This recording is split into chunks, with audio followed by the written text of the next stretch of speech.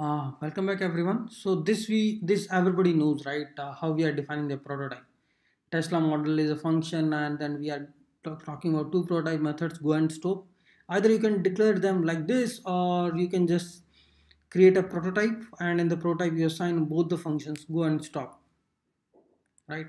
Or you can mix the revealing and a prototype pattern, and what you can do, you can just return an object out of the prototype function itself.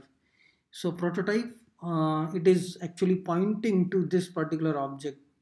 So Tesla model.prototype is representing this object internally calling the stop and go. So this is actually the combination of revealing pattern and the prototype pattern. Okay, prototype pattern is just a simple how the right way of adding the prototype functions to a function, and the revealing is how we can reveal them in the right way. So this is just a pattern which makes your code readable and more optimized. Okay, this is how we write the prototype pattern, and here we are revealing these both the properties from the prototype of that function.